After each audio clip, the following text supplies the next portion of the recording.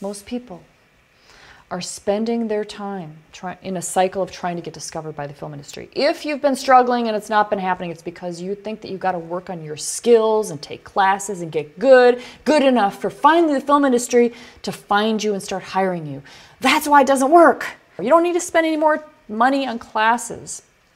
Not until you get into the film industry yourself, and then you can go do the workshops that the film industry people that the professionals are taking. Take those, not the other ones. Take the ones that film industry people are taking.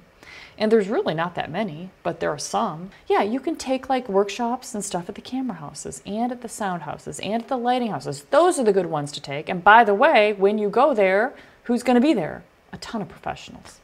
All your connections, right? All your peers.